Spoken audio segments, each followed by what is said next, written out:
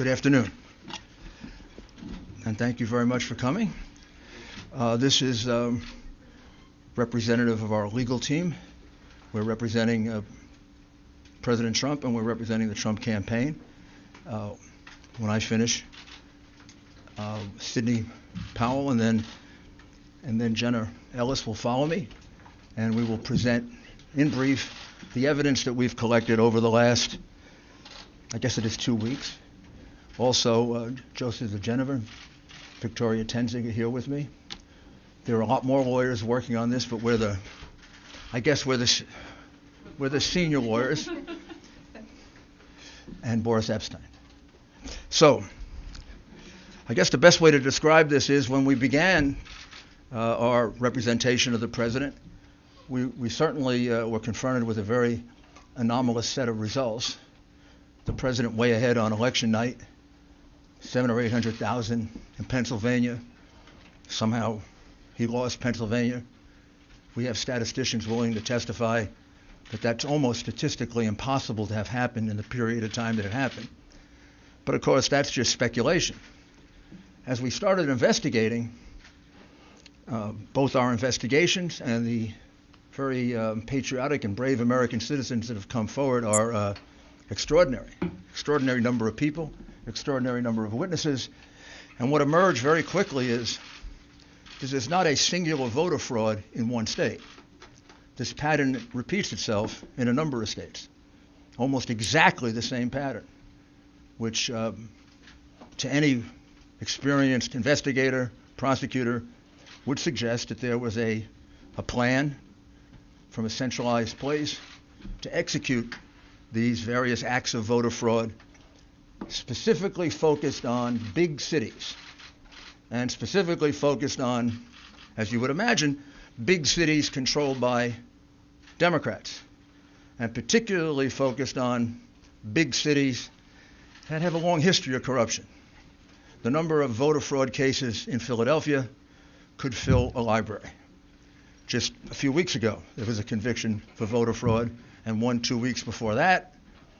And I've often said, I guess sarcastically, but it's true, the only surprise I would have found in this is if Philadelphia hadn't cheated in this election.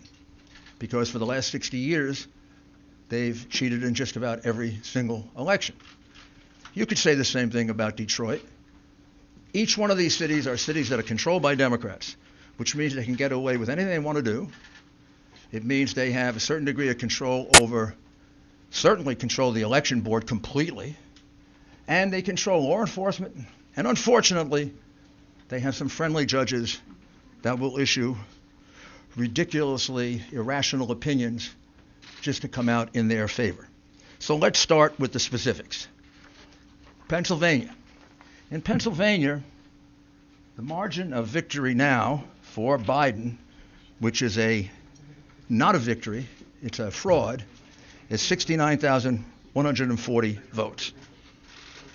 The reality is that we are now at a count of 682,770 ballots, for which we have affidavits that there was no inspection of that ballot at the time that it was entered in the vote. It was a mail ballot. Mail ballots are particularly prone to fraud. We were warned about that by Jimmy Carter, President Jimmy Carter, and Secretary Baker in a report about a dozen years ago, in which they said that mail balloting is particularly susceptible of fraud, that we should very carefully consider ever doing it, and that it can be taken advantage of. Justice Souter warned us of the same thing in a comment in an election law case.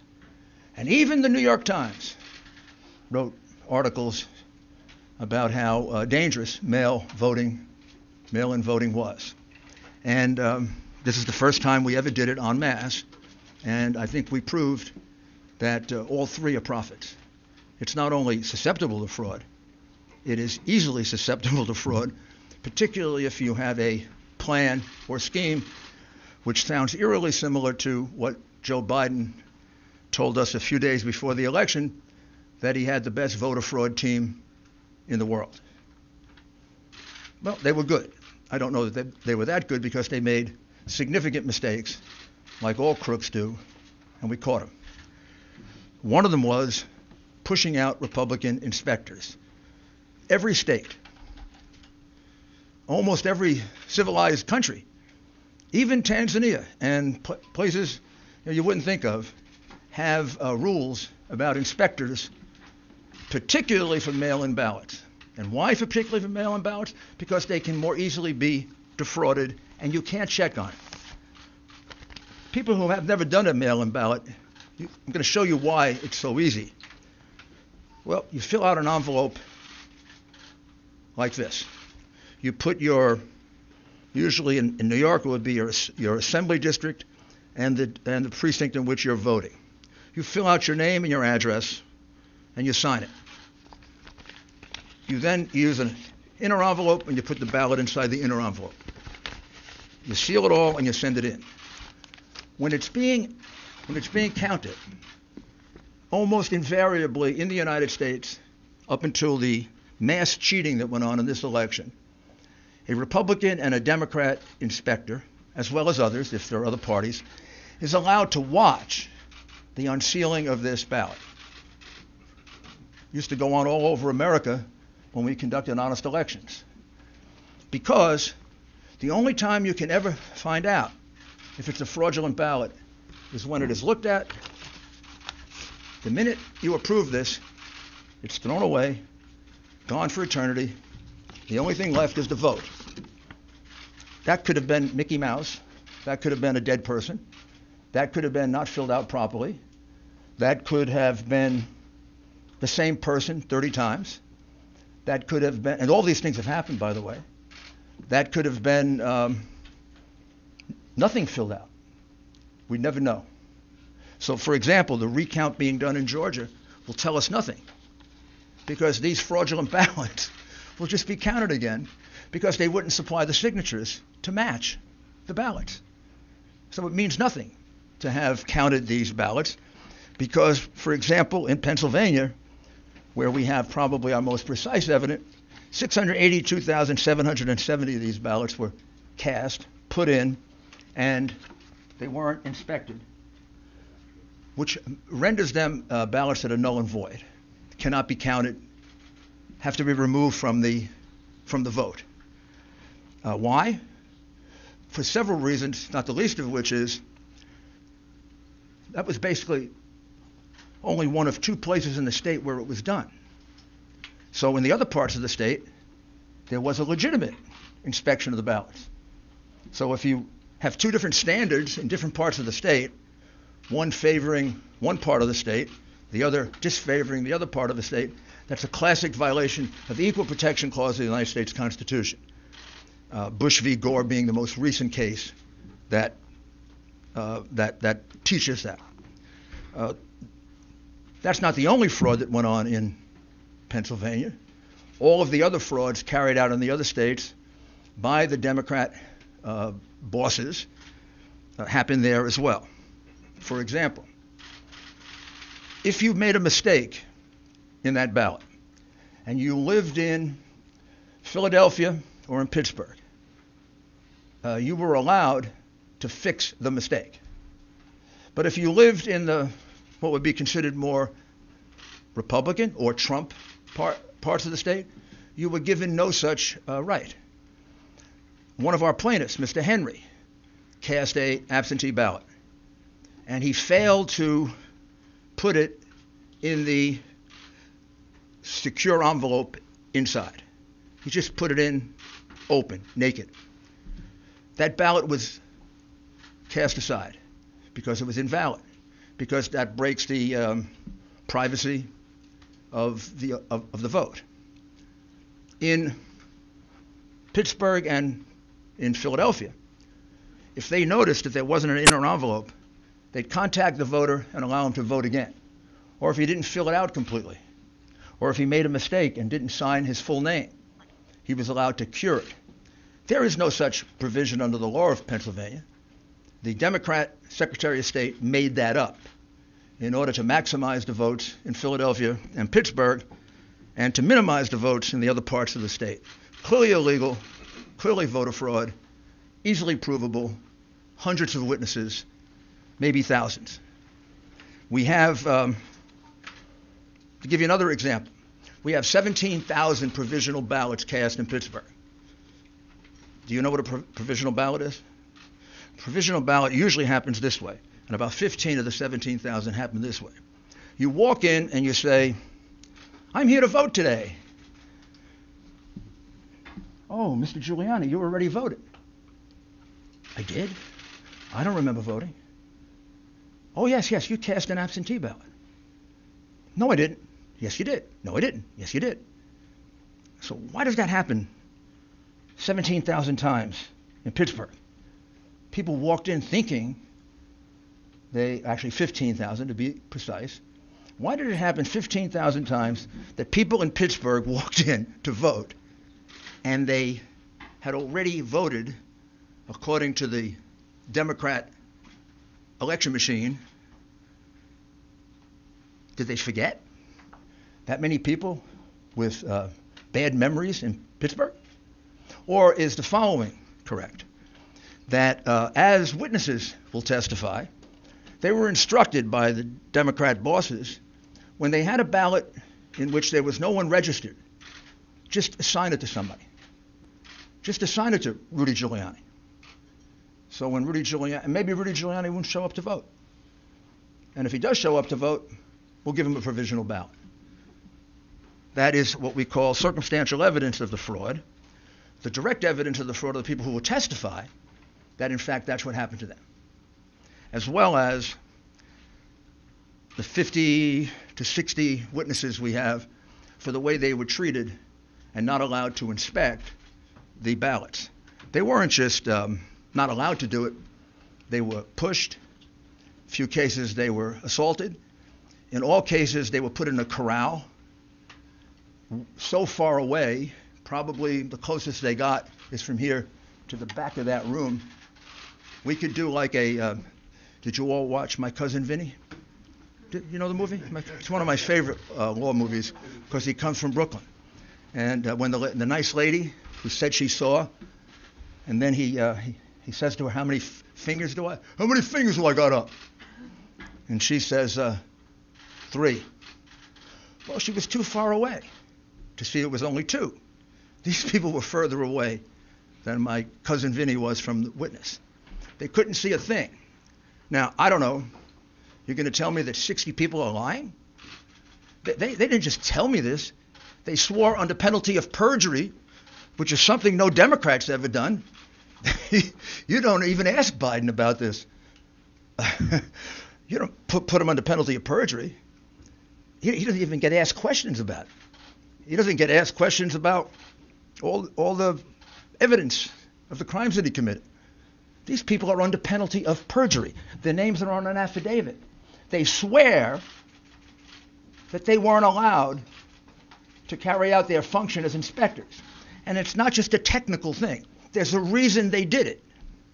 Why would you not allow people to carry out the function they've been allowed to do for 50 years, 60 years? Why wouldn't you allow inspections of those ballots? Because you knew you were going to use those ballots to catch Biden up. And you had a big road ahead of you. You had to catch him up for 700,000 to 800,000 votes that he was behind. And the only way you were going to do it was with the mail-in ballots. You couldn't have a Democrat and Republican inspector around. They don't even have Democrats watching it because they'd be afraid that there'd be honest Democrats who would say, you're cheating. So that takes us to Michigan, where there was an honest Democrat who said they were cheating. And we'll show you her affidavit, because I know you keep reporting falsely that we have no evidence, that we have no specific acts of fraud. That's because the coverage of this has been almost as dishonest as the scheme itself. The American people are entitled to know this. You don't have a right to keep it from them. You don't have a right to lie about it. And you are. I mean, you don't report to them that a citizen of this country, a very fine woman, who is willing to allow me to give you her name, And I can't give you all these affidavits because if I do, these people will be harassed. They'll be threatened. They may lose their job. They will lose their friends. We've lost lawyers in this case because they've been threatened. We've had lawyers that need protection. What's going on in this country is horrible, and the censorship that you're imposing is making it worse. But Jessie Jacob is an adult citizen and a resident of the state of Michigan.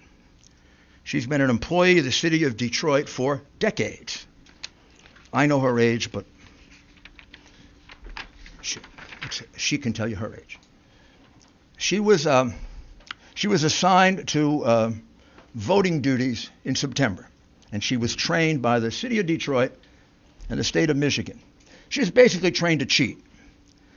She said that I was instructed by my supervisor to adjust the mailing date of these absentee ballot packages to be dated earlier than when they were actually sent in. The supervisor made that announcement for all workers to engage in that fraudulent practice. That's not me saying that. That's this American citizen saying that under oath. I don't know. Maybe you could say she's lying, but you can't say there's no evidence. This is what we call evidence. This is direct evidence, not circumstantial. I tried many, many cases, as did all my colleagues here. You put a witness on a witness stand, the witness is testifying to their own knowledge. This witness goes on the witness stand and she will say, I was told to adjust the date on the absentee ballots. I witnessed election workers and employees going over to the voting booths with voters in order to watch them vote and coach them for whom to vote. Completely illegal. She will testify to that. I don't know. Biden's people can cross-examine her, but you can't just throw it away. Gee, there's no evidence. Next time you say that, you'll be lying. Because there is evidence. Oh, by the way, this is public. You can all get it. It's attached to the complaint in Costantino versus the city of Detroit. Then she was instructed by my supervisor not to ask for a driver's license or any photo ID when a person was trying to vote. Don't ask for identification. Why would you not ask for identification? Because you knew that a lot of people not entitled to vote were going to come in and early vote. Because you knew that illegal immigrants were going to be allowed to vote. You knew, if you lived in Philadelphia, unless you're stunad, that's an Italian expression for stupid, unless you're stupid, you knew that a lot of people were coming over from Camden to vote. They do every year. Happens all the time in Philly. It's about as frequent as getting beaten up at a Philadelphia Eagle football game. Happens all the time. All the time. And it's allowed to happen because it is a Democrat, corrupt city. And has been for years. Many, many years. And they carried it out in places they could get away with it. They didn't carry it out in neutral places. They didn't carry it out in Republican places. They didn't carry it out where the law is respected. They carried it out in a corrupt city where the district attorney releases criminals en masse, which is why it has so much crime. She also said, I observed a large number of people who came to the satellite location to vote in person, but they had already applied for and submitted an absentee ballot. So she observed a lot of people voting twice. Again, this is Jessie Jacob, not me. I was instructed not to invalidate any ballots and not to look for any deficiency in the ballots.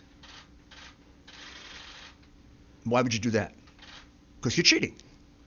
On purpose cheating. Intentionally cheating.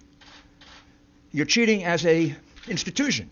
This is an instruction from the election commissioner or the employer to the worker. Don't look for any deficiencies in the ballots. I was instructed not to look at any of the signatures on the absentee ballots. If she was instructed not to look for any of the signatures on the absentee ballots, Why the heck do you sign it in the first place? In order to identify it. She was instructed not to do that because many of the absentee ballots were fraudulent, and they knew that. And they didn't want to have a count of that. On November 4, 2020, I was instructed to improperly predate the absentee ballots when the receipt date was actually was after November 3rd, 2020. Now this is really significant because Justice Alito of the Supreme Court instructed Pennsylvania that any ballot that comes in after 8 o'clock on November 3rd, 2020 had to be put aside and not opened because there's a question as to its legality and its constitutionality. What she's telling you is that they blatantly disregarded that order, that they took ballots that were marked the 4th and the 5th and the 6th, and they marked it down for the 3rd in blatant disregard of the order of the United States Supreme Court. This is I don't know if she's a Democrat or Republican. I assume if she's working for the city of Detroit that she's a Democrat. I assume, but I may be wrong. She's a citizen. I've never met her, never coached her. And I'd like you to note that it's signed under penalties of perjury. We have 100 more of these. I can't show them to you because those people don't want to be harassed. They don't want to have their lives torn apart by the goons on the other side. We don't do that to them.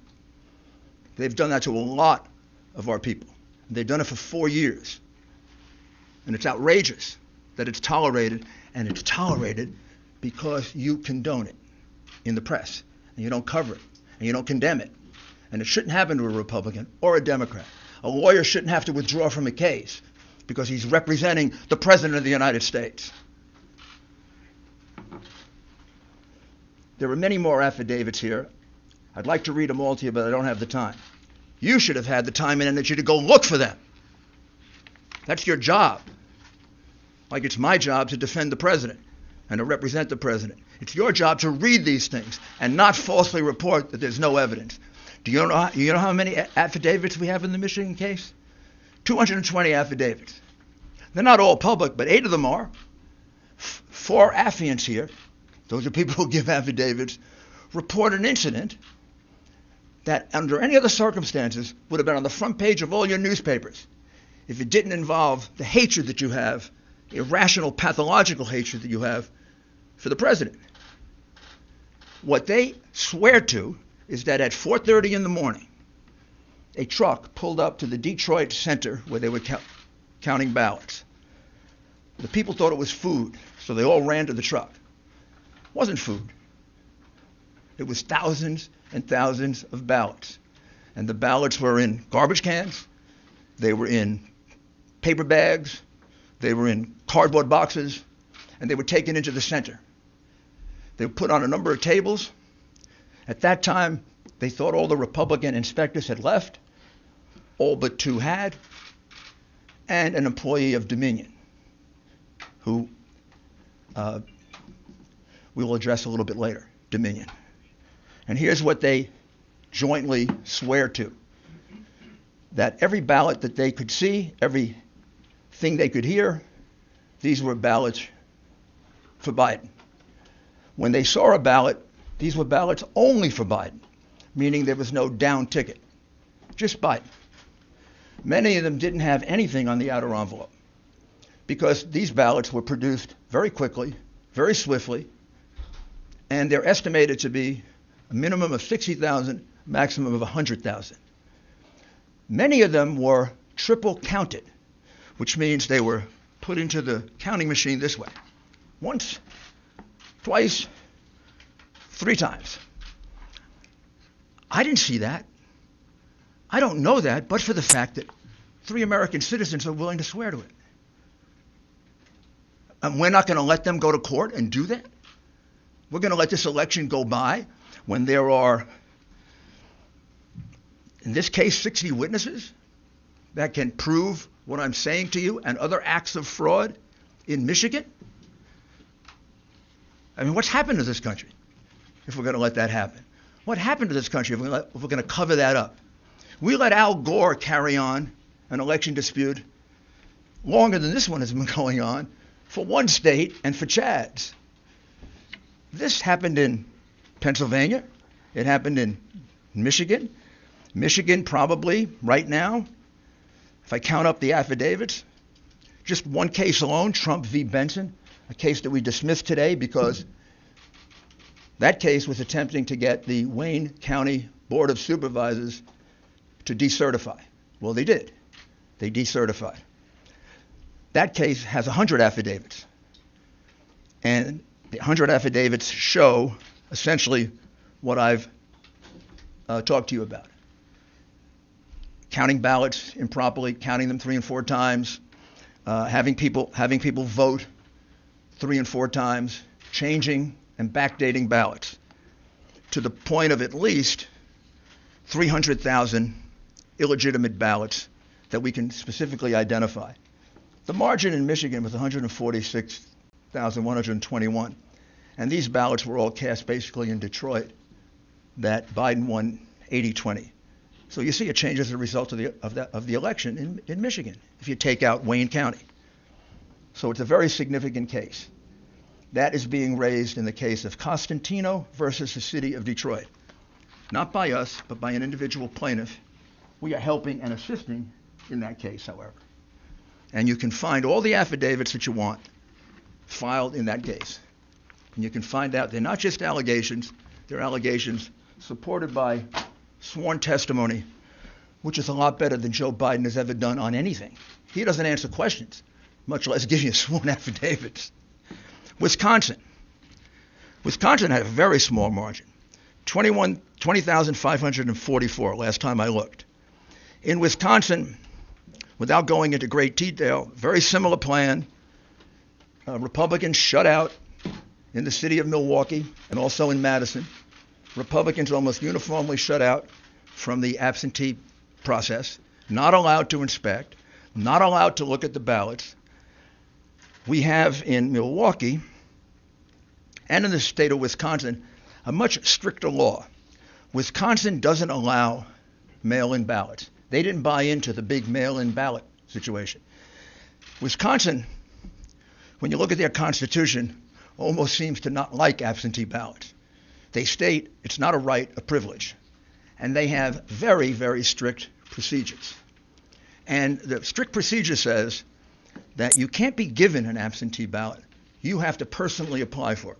It's illegal, basically, to solicit a vote. And they have actually many reasons for it. That probably goes back to their progressive days. When I say progressive, I mean late 19th century, early 20th century progressive, when that really meant progressive, not retrogressive. So there are 60,000 ballots in Milwaukee County and 40,000 ballots in Madison that, as far as we can tell, and this is why we're auditing, because we have very good information, the numbers are going to come out about here, that don't have applications. Under the law of the state of Wisconsin, already decided, if there's no application for an absentee ballot, the absentee ballot is thrown away. This all happened in 2 places in Wisconsin. Didn't happen in northern Wisconsin. Didn't happen in Republican Wisconsin. Didn't happen in neutral Wisconsin, where there are an equal number of Republicans and Democrats. It happened in a place where the vote was 75, 80% for the Democrat. You take away any number of those, and that 20,000 lead disappears. In other words, if you count the lawful votes, Trump won Wisconsin by a good margin. Indeed, if you count the lawful votes in Pennsylvania, he won it by about 300,000 votes. Also, in the lawsuit filed in Wisconsin, which is really a petition because of their procedures, there were no inspectors provided for the count of the illegal ballots. There were numerous backdated ballots. We're just counting them now, run over into the thousands. And there were many precincts in which there was an overvote. Now let me explain to you what an overvote is, which is something you should have explained to the American people, because it's about the clearest circumstantial evidence of massive fraud that you can have. An overvote is if 200% of the people who are registered in a district vote. Think about that. 200% of the registered voters in a district vote. What does that mean? That means somebody voted twice. That means somebody who's not entitled to vote voted, an illegal, a person from another city or state, a person who's not registered. But what it means is that those are illegitimate votes. You don't have an overvote of 200% or 300%. You don't have an overvote of 100%. Most precincts don't have 100% turnout. In fact, classically, it's considered to be an overvote if you go over 80%. Well, in Michigan and Wisconsin, we have overvotes in numerous precincts of 150%, 200%, and 300%.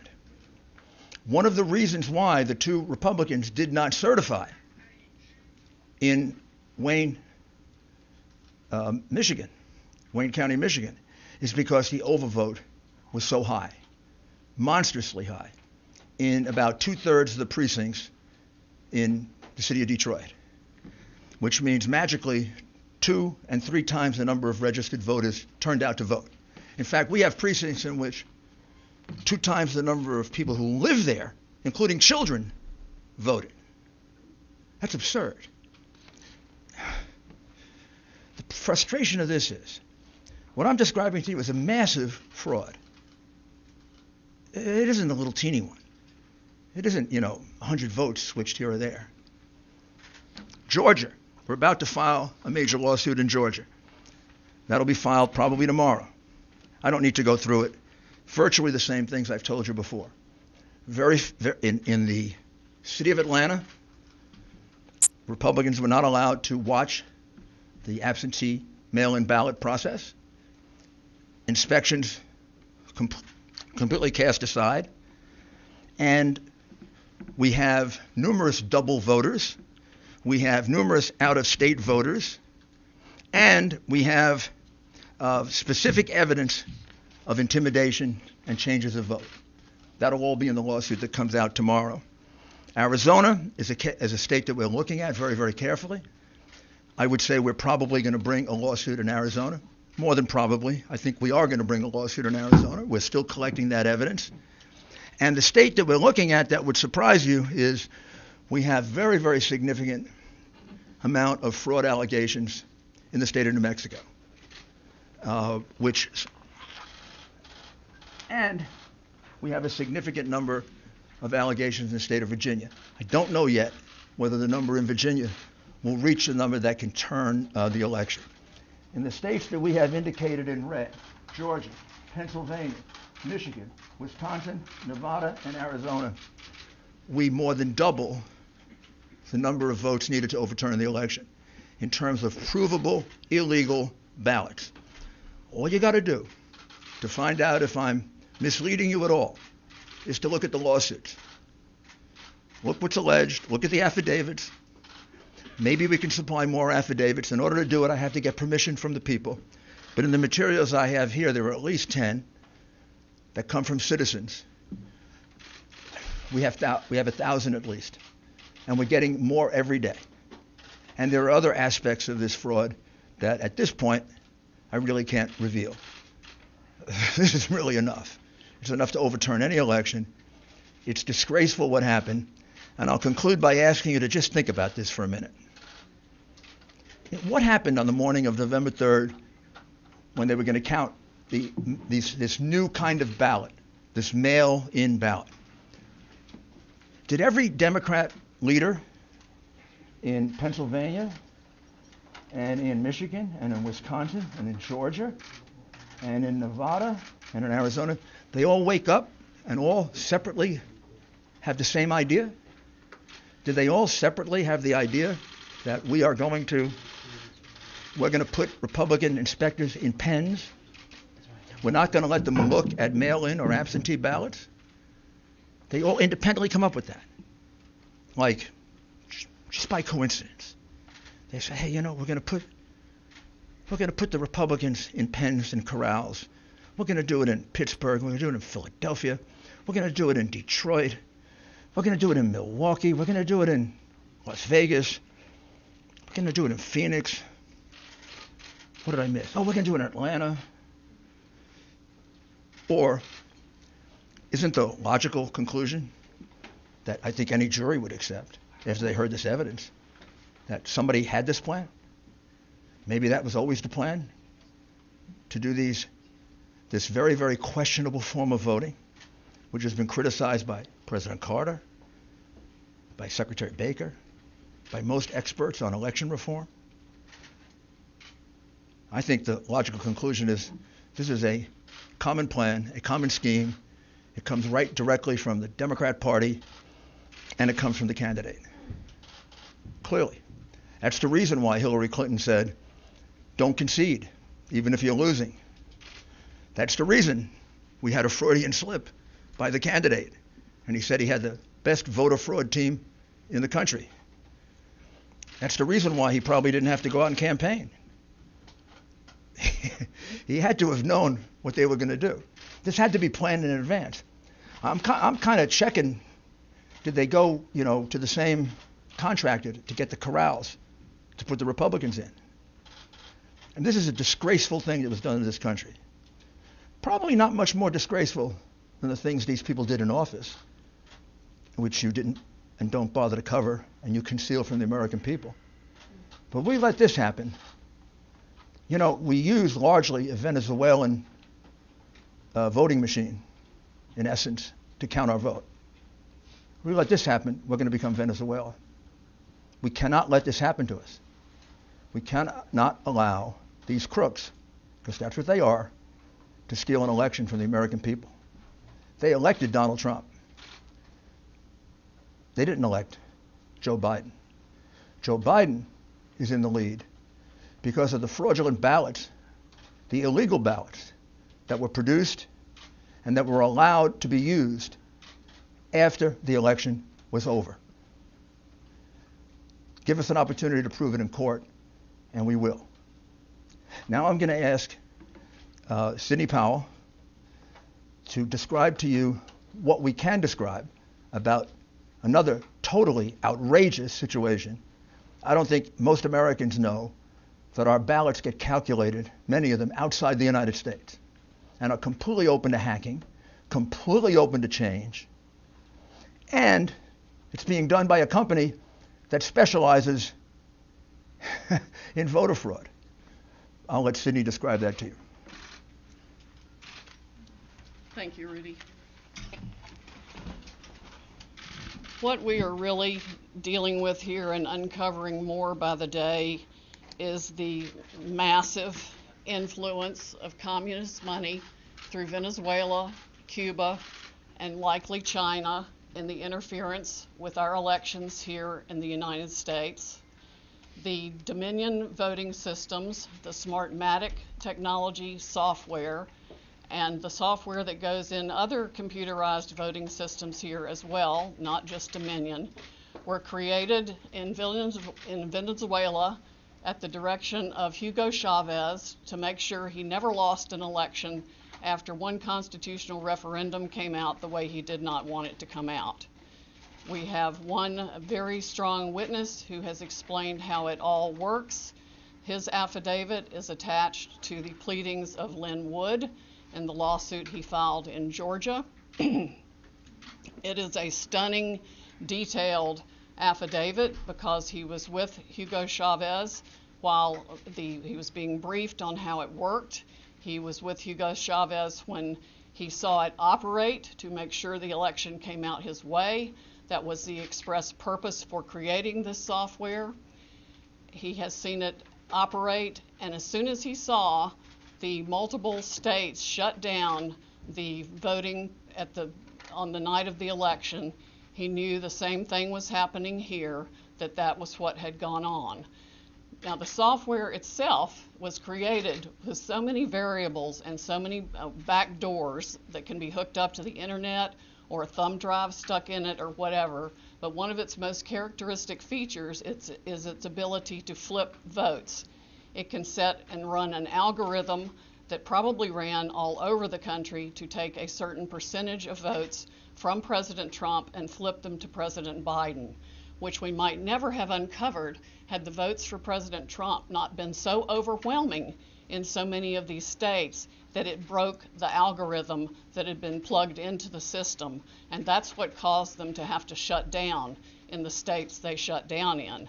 That's when they came in the back door with all the mail-in ballots, many of which they had actually fabricated. Some were on pristine paper with identically matching perfect circle dots for Mr. Biden.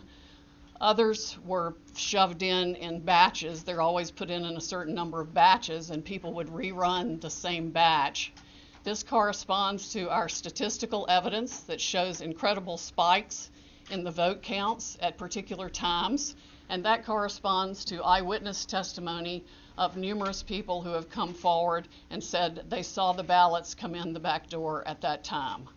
Notably, the Dominion executives are nowhere to be found now. They are moving their offices overnight to different places. Their office in Toronto was shared with one of the Soros entities. One of the leaders of the Dominion project overall is Lord Malloch Brown, Mr. Soros' number 2 person in the UK, and part of his organization.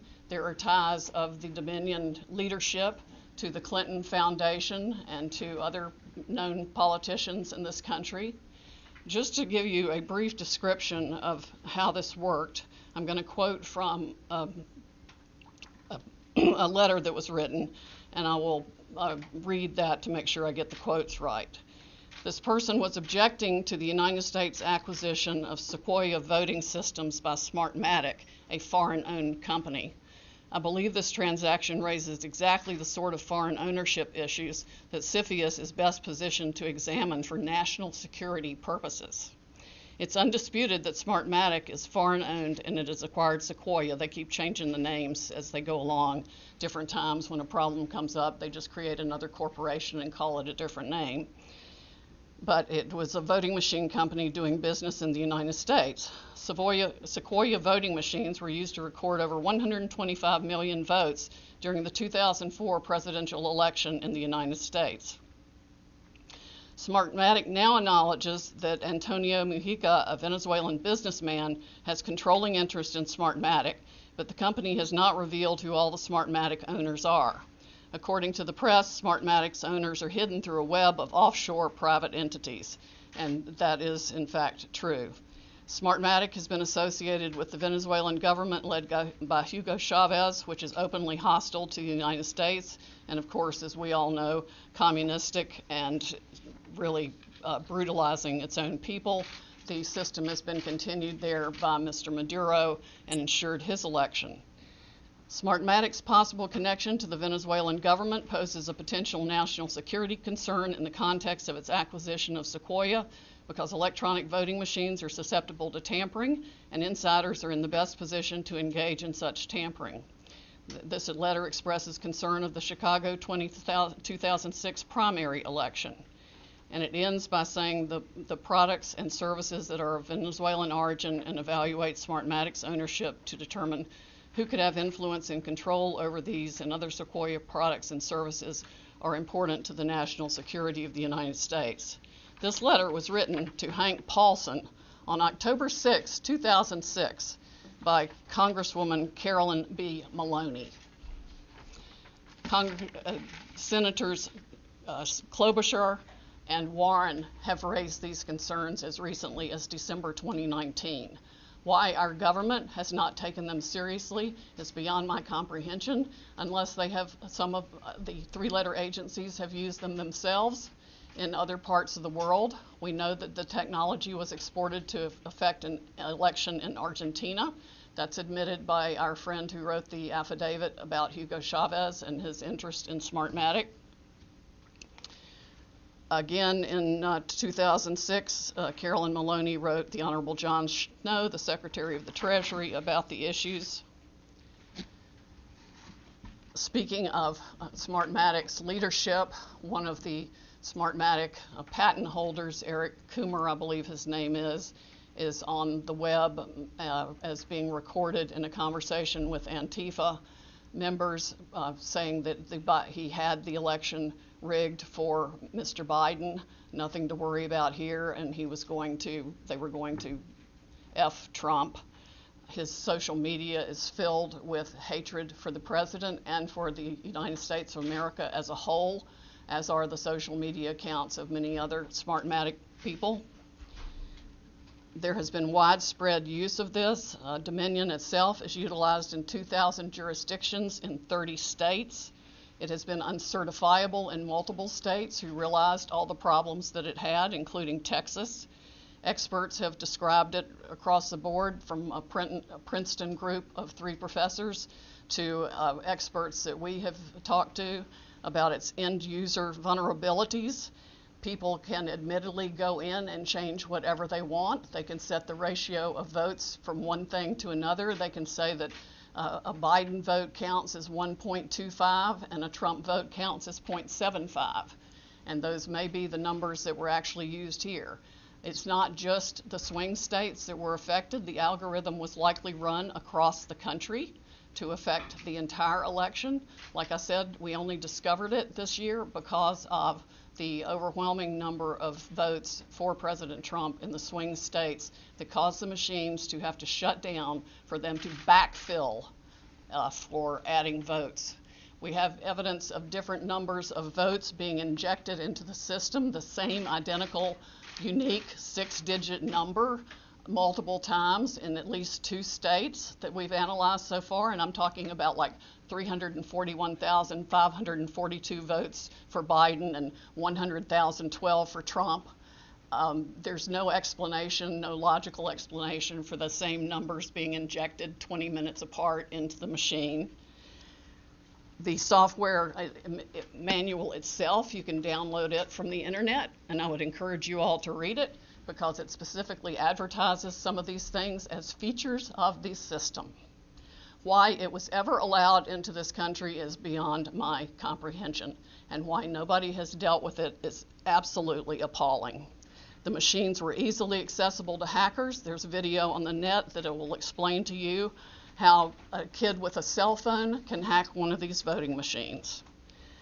There's been no oversight of Dominion or its software. Workers in each county were trained by Dominion, but there's no evidence of any monitoring otherwise. We have testimony of different workers admitting that they were trained how to dispose of Trump votes and add to Biden votes. The software has a feature pursuant to which you can drag and drop any number of batches of votes to the candidate of your choice or simply throw them away. So we have mathematical evidence in a number of states of massive quantities of Trump votes being trashed, just simply put in the trash like you would on your computer with any file, and Biden votes being injected.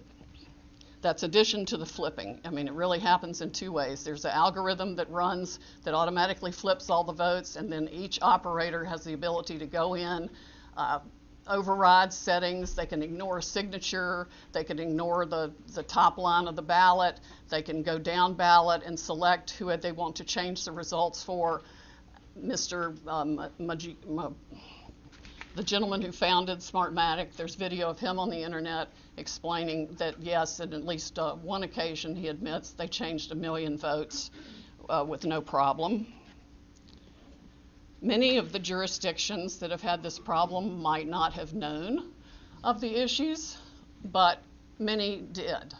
And I think a full-scale criminal investigation needs to be undertaken immediately by the Department of Justice and by every state's equivalent, Attorney General's office or state investigatory unit, because there's evidence of different benefits being provided to the people who spent $100 million of taxpayer money at the last minute for their state to get the Dominion voting systems put in time for this election in different ways. There's one person that a lawyer told me got, quote, election insurance, meaning that he would be able to make sure he was elected I'm sure they explained that feature in detail to many people who expressed interest in putting this voting system in. Texas denied certification of the Dominion system in 2019, but there are no doubt issues with the software that Texas did use, unbeknownst to Texas, I would imagine, since they went to great trouble to examine the Dominion systems and reject them. But other software, the source code that does the alterations is embedded, we have been told, in the source code all across the country in all the voting machines.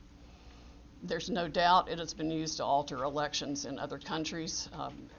We know specifically that Venezuela exported it for that purpose to Argentina and other Latin American companies to make sure that the corrupt rulers who were willing to pay the highest price for being in office were allowed to rig their elections. This is stunning, heartbreaking, infuriating, and the most unpatriotic acts I can even imagine for people in this country to have participated in any way, shape, or form. And I want the American public to know right now that we will not be intimidated. American patriots are fed up with the corruption from the local level to the highest level of our government, and we are going to take this country back. We are not going to be intimidated. We are not going to back down. We are going to clean this mess up now. President Trump won by a landslide. We are going to prove it, and we are going to reclaim the United States of America for the people who vote for freedom. How come you're not suing in the Wisconsin counties that use this? Why are you only doing a recount? And excuse me that we're not out to the questions at this point. So excuse me, we're not at the questions at this point. My name is Jenna Ellis, and I'm the senior legal advisor to the Trump campaign, and I'd like to just explain now where we've been and where we're at and what you can expect from this process. So what you have heard, I'm sure, in the fake newspapers tomorrow will be one of two things. Either there was not sufficient evidence that we've presented, or we spoke too long. Okay, so what you've heard now is basically an opening statement. This is what you can expect to see when we get to court to actually have a full trial on the merits, to actually show this evidence in court and prove our case. This is not a Law and Order episode where everything is neatly wrapped up in 60 minutes. For those of you who are here in this room or have maybe tuned out in other networks, clearly you've never been court reporters. Trials take time. Putting on evidence takes time. This is basically an opening statement so the American people can understand what the networks have been hiding and what they refuse to cover, because all of your fake news headlines are dancing around the merits of this case and are trying to delegitimize what we are doing here. Let me be very clear that our objective is to make sure to preserve and protect election integrity. President Trump has been saying from day one that this is about maintaining free and fair elections in this country. It is not about overturning an outcome. It is about making sure that election integrity is preserved, and every American should want that. If every American is not on board with that, you have to ask yourself why. And if your fake news network is not covering this or allowing you to cover it fairly and accurately, you should ask yourself why. This is absolutely a legitimate legal basis. We have been asked to provide an entire case that generally would take years in civil litigation. I've been a prosecutor. I have tried cases with far simpler facts. One thing happened in a matter of minutes, and it still takes days. And we go through a jury process. This is the court of public opinion right now. We are not trying our case in the court of public opinion, because if we were, we would get unbiased jurors. I would strike 99% of you from the jury, and I would be allowed to because of the fake news coverage you provide. You are not unbiased jurors. And until you step out of your role as a journalist and actually go into a courtroom and you are a judge on a bench that has sworn an oath to be unbiased in our separation of powers, then your opinion does not matter. The facts matter, the truth matters, and if you are fair reporters, you will cover that fairly and appropriately, and you will allow coverage of our media team here and our legal team. That is absolutely shocking that all you cover are around the margins. And I've seen all of you taking pictures right now, and I can anticipate what your headlines are going to be. If you are not willing to talk about the evidence that has been presented, then that is absolutely unacceptable for journalistic standards. This is an opening statement. This is something where we have told you what the evidence will show, and we have given you a brief description. That happens in a courtroom all the time, where that's not the fact-finding process. That is just an overview. That is what we have given you today because the American people deserve to know what we have uncovered in the last couple of weeks. Remember, this is such a short time frame. And this is an elite strike force team that is working on behalf of the president and the campaign to make sure that our Constitution is protected. We are a nation of rules, not a nation of rulers. There is not someone that just gets to pick who the next president is outside the will of the American people. And that is our task, because when we talk about voter fraud, it's actually election official fraud. That cannot stand. The Constitution requires that the state legislatures are the ones that make election law. It still has to go by the U.S. Constitution. But what has happened in this case is that state and local level officials, and all the way up, have changed the rules. That's what the Democrats do. If they don't like the rules, they change them. And they change them at the last minute. They manipulate them. They want to tear down our American system. Our founders were so brilliant that they anticipated this, that there would be corruption, there would be foreign influence, there would be attempts to manipulate the outcome of the election, especially with who they called our chief magistrate. I would encourage all of you to go home and actually read Alexander Hamilton's Federalist 68 and see what he described as an advocacy position to adopt and ratify the Electoral College and the process by which we select our president. We select our president through the Electoral College not because it disenfranchises voters, but because it is a security mechanism for exactly the type of corruption that we are uncovering. And every American should be grateful and thankful that our founders had the foresight to put in those protections and provisions to make sure that your legitimate legal vote is not disenfranchised. That is what we are advocating for. We want to make sure to protect election integrity, and your president, President Trump, we are so proud that he is in this fight because he understands that when he swore his oath of office, he swore an oath to uphold and defend the United States Constitution. That is what he is doing. And that is what we are doing. We are confident that through this multiple pathway to victory, we will get to the actual outcome that the evidence shows. But this is not about overturning an election on our part. It's about making sure that we protect and preserve free and fair elections for all future American elections. If the United States caves to corruption or this type of election integrity disaster, then no election will be secure from here on out. And we all need to be keenly aware of that. We are the representatives here that are standing in this gap and defending President Trump and defending you, the American people, at the end of the day. This is ultimately about the United States of America. And we want to make sure to protect and defend that. And as my colleagues have said, we will not back down. We won't be intimidated. President Trump will not be intimidated. You, the American people, should not be intimidated. You, the press, should cover this fairly and should know that this matters to election integrity and it matters to the future of our nation. So we have given you an overview, but recognize this is not a court of law. We will get there, and we have time.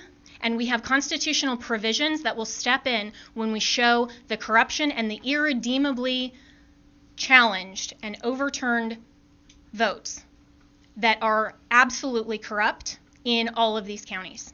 It is irredeemably compromised. We will show that, but you have to give us that opportunity. This has been just our opening statement, and we have an opportunity to get there, and we have time, and we will do that. This is the United States of America, and we stand proudly for President Donald J. Trump. Thank you. One more point.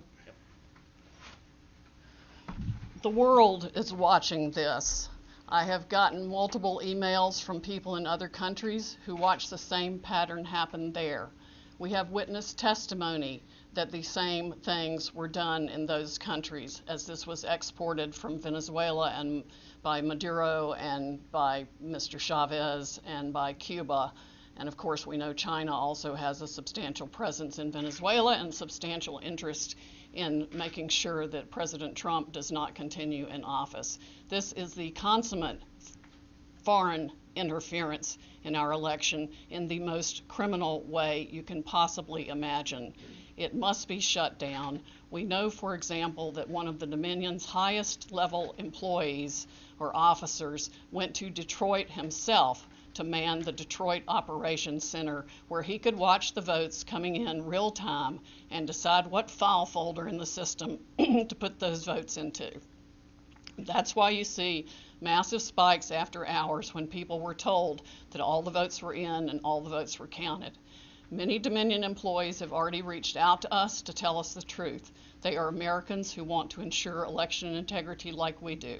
I would encourage every Dominion or Smartmatic employee who is fed up with the corruption in this country to come forward as soon as possible, because these are serious federal offenses that I am confident the Department of Justice will be in pursuit of in very short order if they are not already. All right. A few questions? Yeah, Mayor Giuliani, this sort of reminds of 30 years ago, they had federal judges doing consent decrees over elections, so you had a federal judge overseeing the election.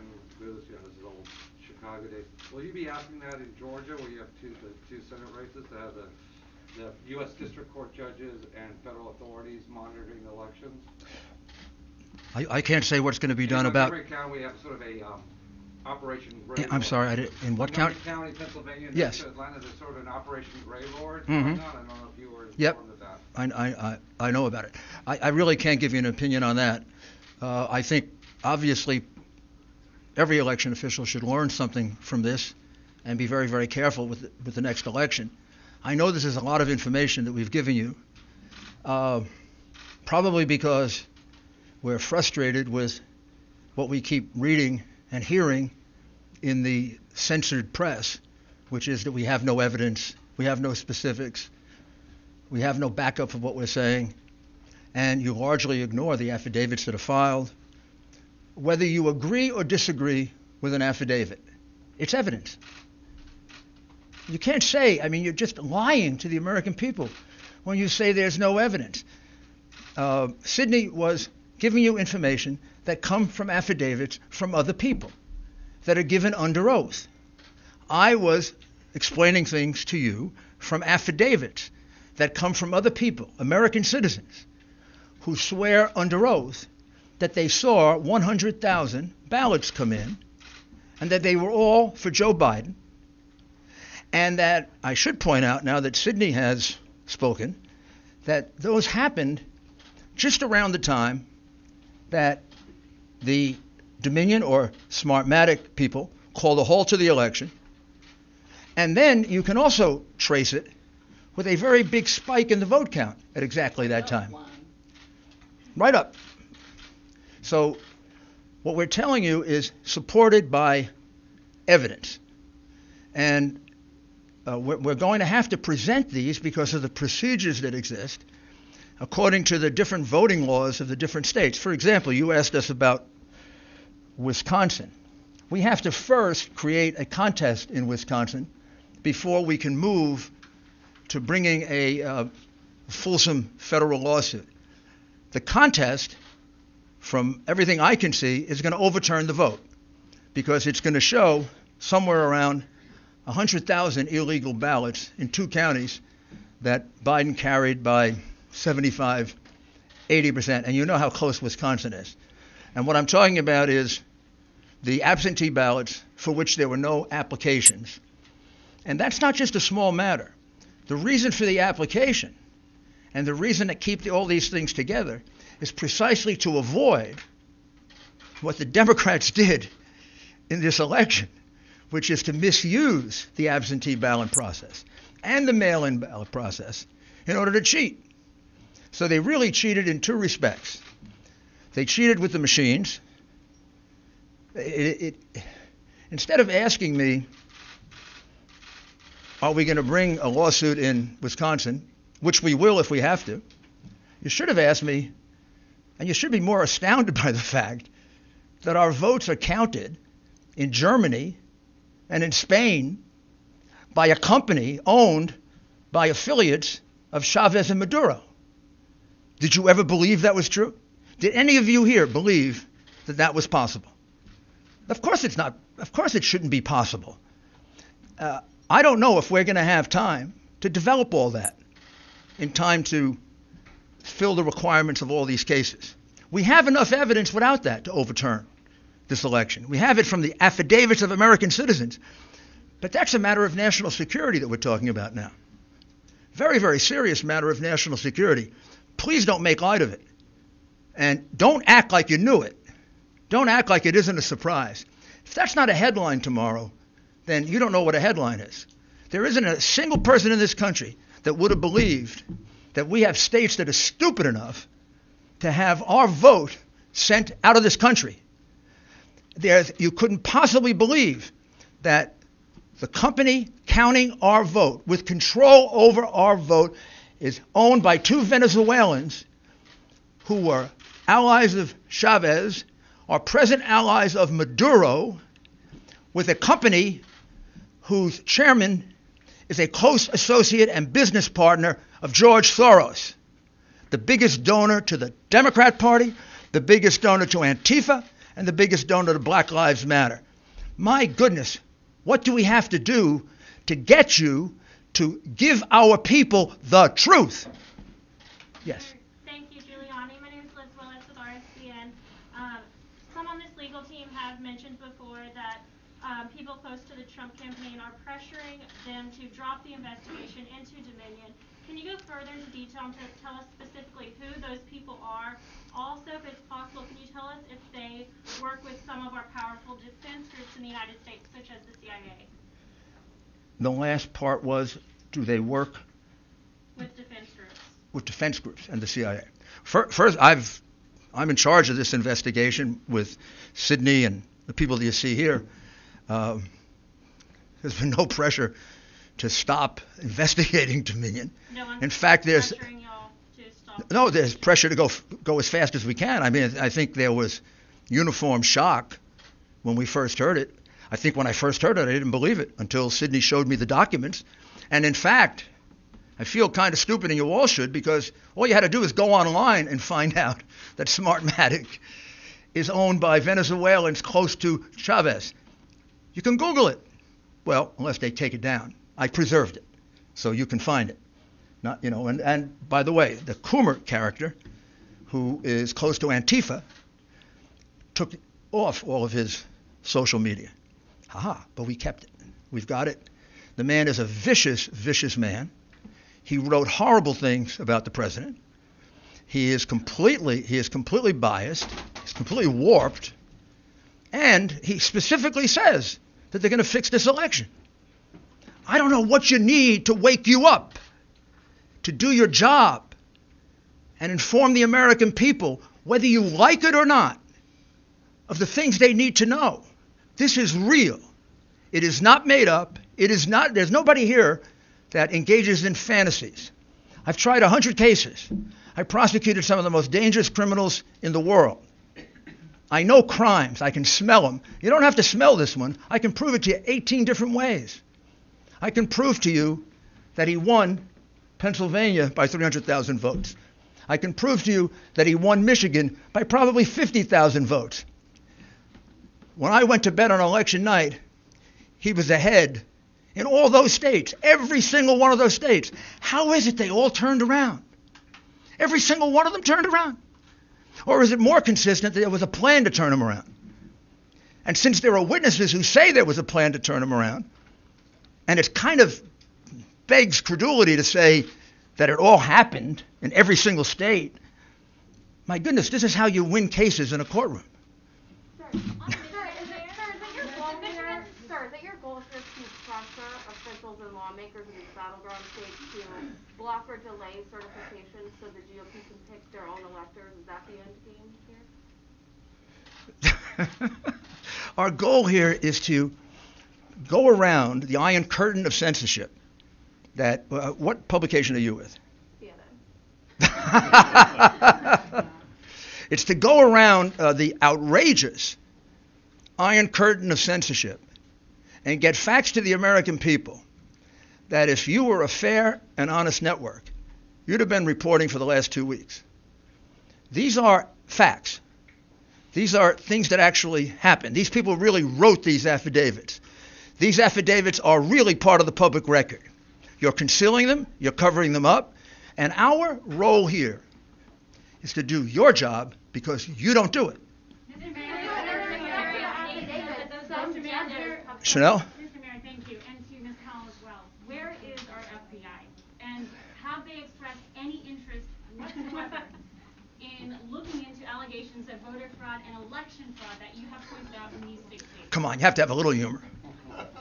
We have witnesses who have actually reported. Where things are to you, the FBI? And nothing's happened as a result of it.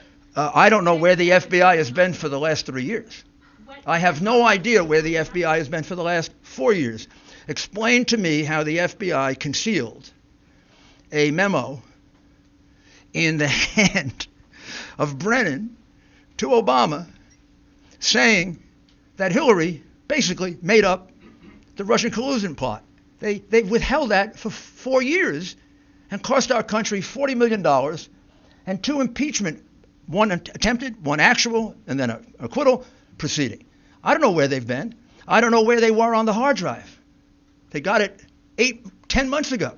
There are clear crimes revealed on it. Didn't do anything with that. I don't know where they are now. Our country has had its ballots counted, calculated, and manipulated in a foreign country with a company controlled by friends of an enemy of the United States. What do we have to do to get the FBI to wake up? Maybe we need a new agency to protect us. I have no idea. If I may speak for just a minute, in terms of the level of corruption we are looking at here, we have no idea how many Republican or Democratic candidates in any state across the country paid to have the system rigged to work for them. These people didn't do this just to take control. They make one heck of a lot of money off of it. Think about the global interests behind your own news organizations. Think about the pressure being brought to bear from the social media companies to shut down free speech on any challenge to the election. This is a massive, well-funded, coordinated effort to deprive we the people of the United States of our most fundamental right under the Constitution to preserve this republic that we all cherish. It is of the greatest concern. It is the 1775 of our generation and beyond. Sydney, speaking Yes. of our votes being held and processed, tabulated overseas, there's reports that there was a piece of hardware, possibly a server, picked up in Germany. Is that true, and is it related to this? That is true. It is somehow related to this, but I do not know whether good guys got it or bad guys got So it. we don't know who picked it up. Why are Cindy, you, I have a why are you question not on- Cindy, requesting a this is, recount in Wisconsin or the counties that use Dominion systems? I can only hear one person at the time. I'm going to take the one with the hands raised. I'm with Just the News. With Yes. Gonzalez Outlet. So question for you, Sydney. First, on the issue of the machines, do you plan to have, are you seeking a court order to either seize or subpoena or just to gain access to any of these machines in any of these contested districts? Have you begun that process? And when can we expect a timeline on that? And then for you, Mr. Mayor, you mentioned in Wisconsin and in Michigan these issues of overvoting. Where can we learn more about this? You're saying 150, 200%? Up to 350% in some Sure. places. Where would we get access to that data? And then to what extent were those people who showed up to vote in person? Because in Michigan, for example, they did allow same-day registration. Yes, well, the same-day registration causes problems with the vote signature and the registration itself. That's a whole different system that makes it impossible, really, to validate the signature. I mean, one person could sign the same name. I could sign John Smith, I could sign Kay Smith, I could sign, on both things and run 50 ballots that way. And we've got some evidence of that being done as well. Rudy, do you want to speak to the other part of it? Sure. We have now 3 overvote analyses done. One for Pennsylvania, one for Michigan, and one for Wisconsin. We're in the process, Georgia. We're in the process of doing the others. I'll check to see if it's appropriate for us to make it public. Well, I imagine it is, but you could actually do it. Yeah. You could do it yourself. A lot of the analysis comes from the real-time data that came through to the news medias the night and following the election. And some entrepreneurs out there have started crunching data themselves, in addition to multiple experts who could easily recognize, with the mathematical brain that I do not have, the beyond explicable deviations to the point of mathematical impossibility that 186,000 votes come in at once, all for Joe Biden. That's like flipping a coin 186,000 times and it lands on heads every time. That does not happen. There is no reasonable explanation for the upshoots, the straight lines up. I'm not even talking about an angle. I'm talking about some massive straight lines up in the vote tallies in the middle of the night after they've supposedly stopped counting. And that's when the Dominion operators went in and injected votes and changed the whole system.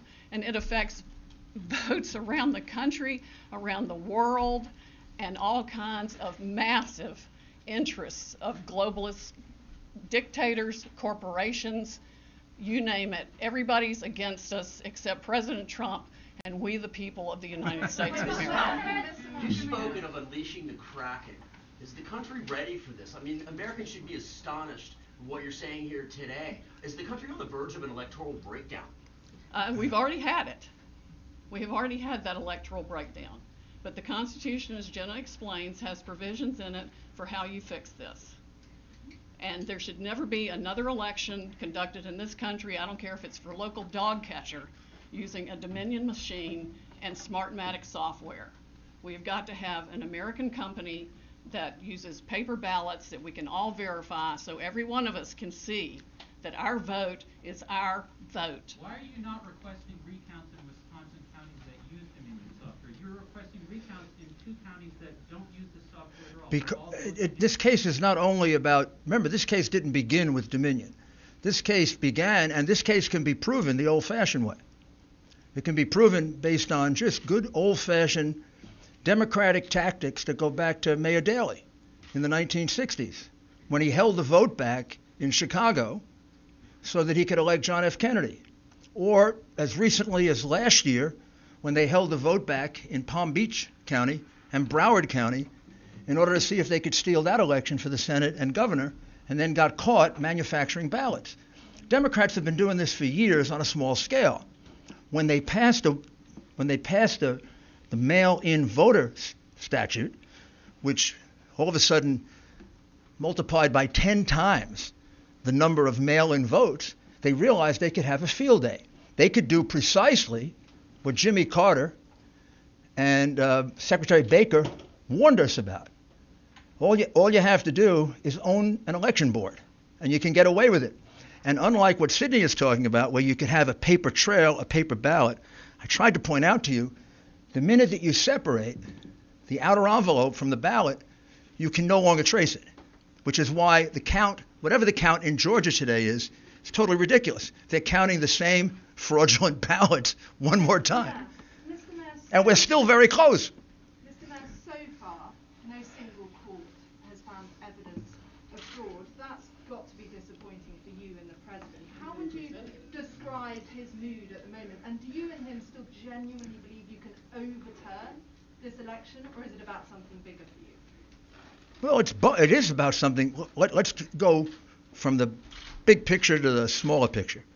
The most important thing here is that this has been a massive attack on the integrity of the voting system in the greatest democracy on earth. The people who did this have committed one of the worst crimes that I've ever seen or observed.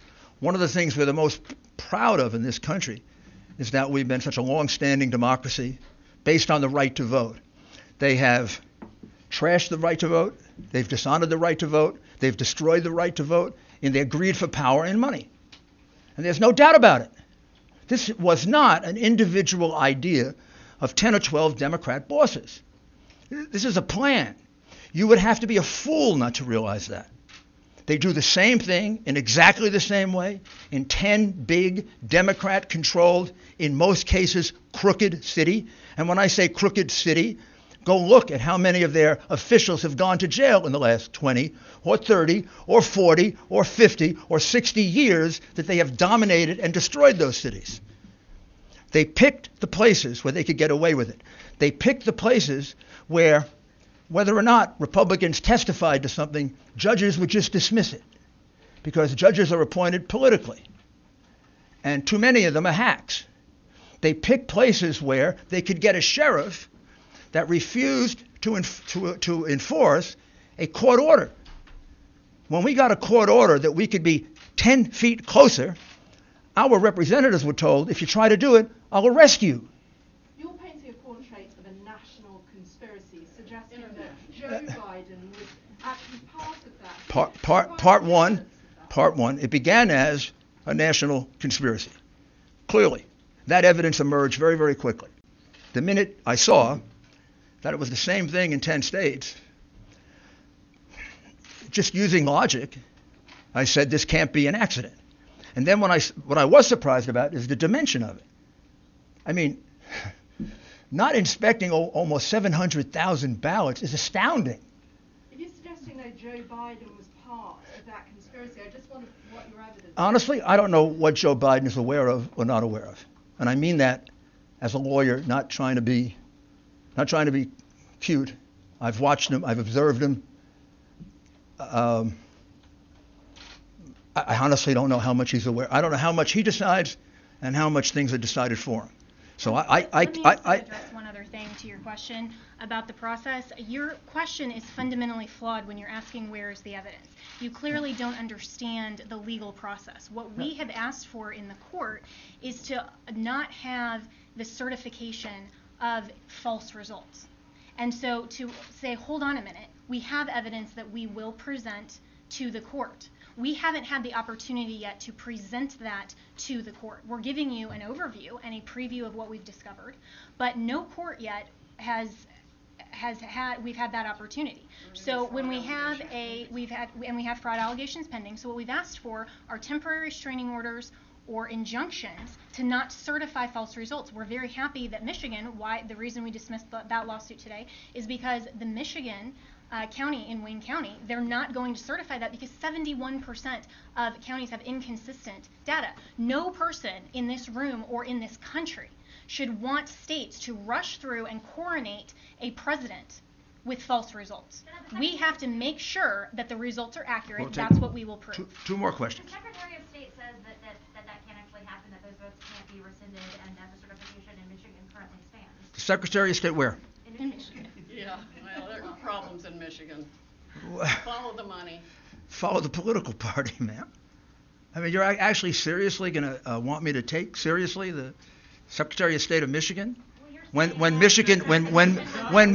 Secretary of State of Michigan never bothered to find out that the votes in her state were being counted in Germany by a Venezuelan company, and you want me to take her seriously or him seriously?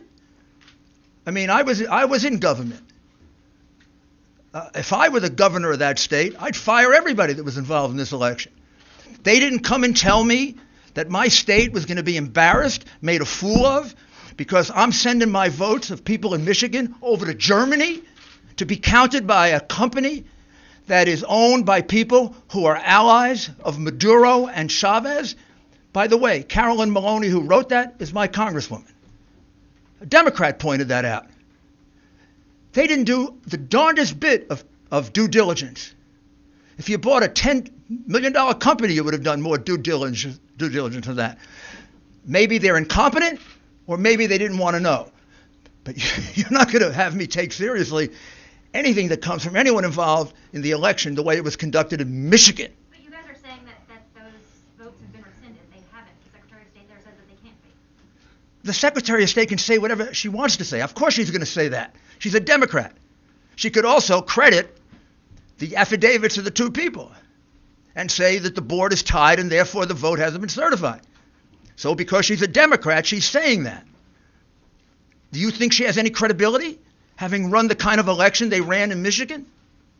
You think anyone in that government has credibility after using a machine and fooling their citizens? There can't be a person in Michigan who thought their vote was being sent outside the United States so somebody could play with it. I mean, it's disgraceful what the government of Michigan did to its citizens. Absolutely disgraceful. Mr. Mayor. Last question. Mr. Mayor, you have alleged.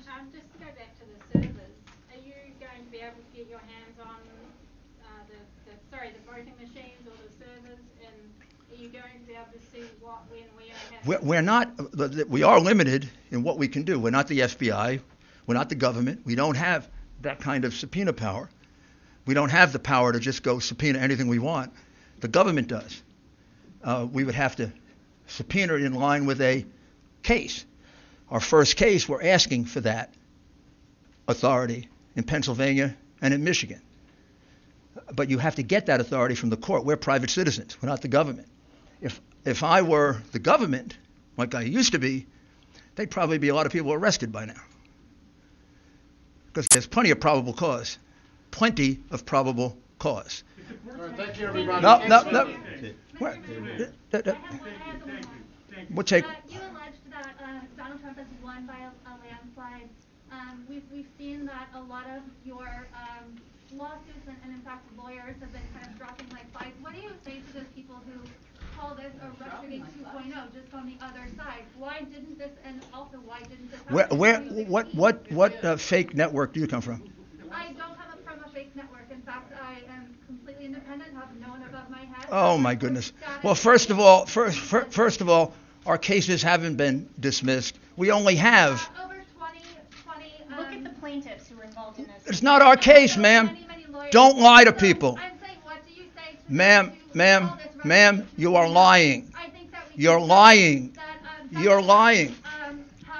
Well, continue to lie. I'm not going to. went way over their head. Ma'am.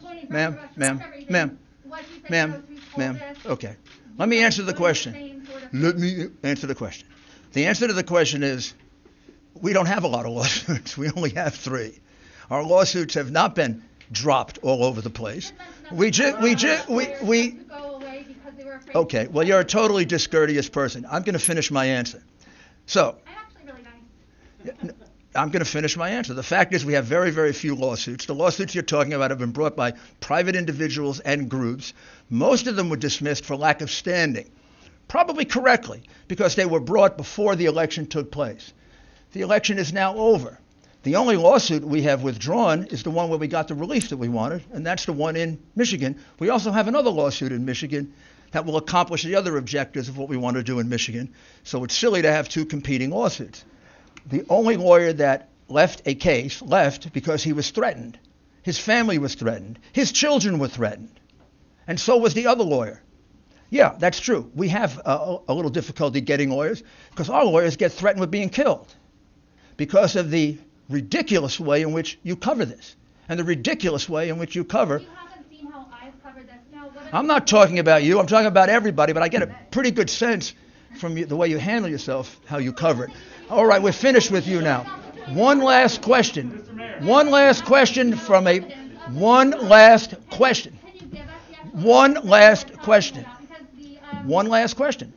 a reasonable civil person. Yeah, you are not. Yes. I'm not a reasonable person? No, her. She isn't. Okay, all right. Well, we'll find out. I'm from the Daily Caller, for the record. Oh, there we go. If the courts don't let you present these cases like Jenna just said, will you give the entire bulk of the evidence to the media to review? And if so, when? Or are you going to drag this thing out like the Hunter Biden hard drive again? We're not going to drag it out. I mean, it's ridiculous for you to say we're dragging it out. Al Gore had a lot more time than we've had, and we've had 2 weeks to investigate. So that's also completely unfair to say we're dragging it out. Also, if we're going to present things in court, if we present it to you, judges are not going to be very happy with us. And finally, I have to tell you, our witnesses don't want to be exposed to the tender mercies of a vicious press. I have great difficulty getting those witnesses that I did reveal to allow me to do it. They don't trust you. They don't like you. They think you put their lives in jeopardy with the spin that you put on what's going on here and with the unfairness in which you cover it. It's not easy to reveal the things that they tell me. So the answer is no. The answer is I can't do it because I can't put a witness's life in jeopardy or a person who thinks their life in jeopardy. This woman tells me we have lawyers dropping out of the case. We have lawyers dropping out of the case because they're being threatened with destruction of their careers, destruction of their livelihood, and in some cases, destruction of their lives. That comes about because of the hysterical way in which you have covered Donald Trump and his administration. But we're going to change all that. We're going to go to court. We're going to prove it in court. I would love to release all the information that I have. I would love to give it to you all. Except most of you wouldn't cover it. A few of you would. And then we'd have half the American people probably informed. The censorship that is going on in this country right now by big tech and by big media is almost as dangerous as the election fraud that we're revealing. Maybe just as dangerous. We're headed to a very bad place. And it is not inappropriate that a Venezuelan company counted our votes. Thank you.